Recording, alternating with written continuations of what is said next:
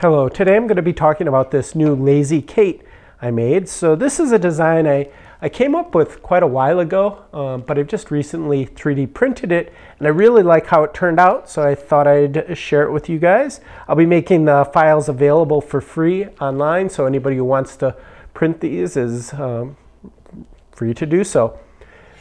So the basic idea I came up with was that a lot of people want to do 2-ply yarn, some want to do 3-ply yarn, even more plies.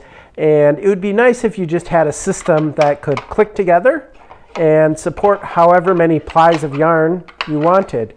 And that's exactly what this system does. I kind of thought of it as a puzzle piece Lazy Kate system. And if you look at two of these pieces, there's a little taper right there so that you can't tag, it just kind of locks into place and you're good to go. And you can pull them out this way, but it won't fall all the way through. And that's really nice. It gives it a really nice feel when you put these together because it feels like it's designed to fit, and it fits together really well.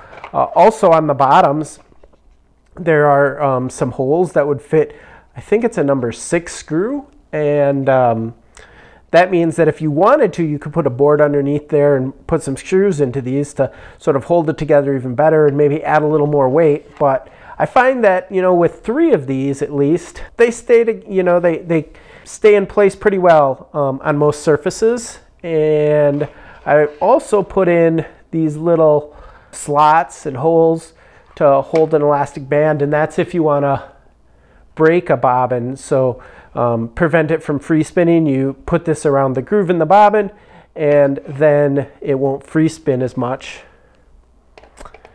And this is an electric eel wheel 5.2 bobbin. The electric eel wheel 5 and 5.1 bobbins are the same size, so those would also work. And this is one of the new electric eel wheel nano bobbins, and that also works. So that's pretty much it. Thanks for watching.